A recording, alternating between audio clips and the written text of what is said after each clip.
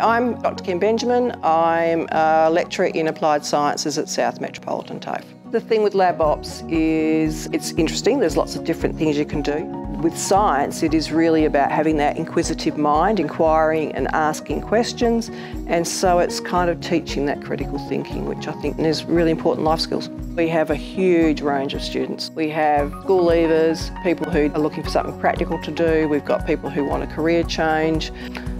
There's lots of opportunities and we have a huge range of people. So all these different labs, whether they be sample processing, mineralogy, chemistry, pathology, they're all huge. So it is a big growth area. So we have a lot of students that come from non-traditional backgrounds and we give them a lot of skills, and learning those skills and coming up with different ways of teaching them different things that we can do, especially given that there's a lot of hands-on stuff, is really empowering for them, and then they develop that thirst for knowledge, and then I always say we give them their wings.